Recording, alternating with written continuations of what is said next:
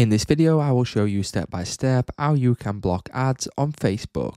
So the first thing we need to do is head over to our Facebook, and then we need to click on our profile picture in the bottom right hand corner. From here, you will now need to click on the settings icon, and then you now need to select the search icon.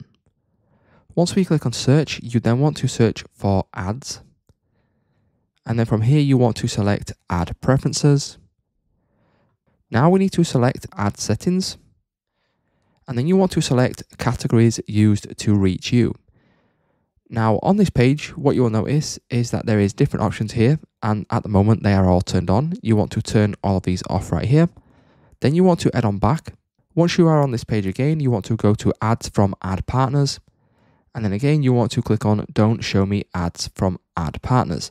Once you change all of these settings, what will then happen is that you will then have blocked all of the ads of Facebook.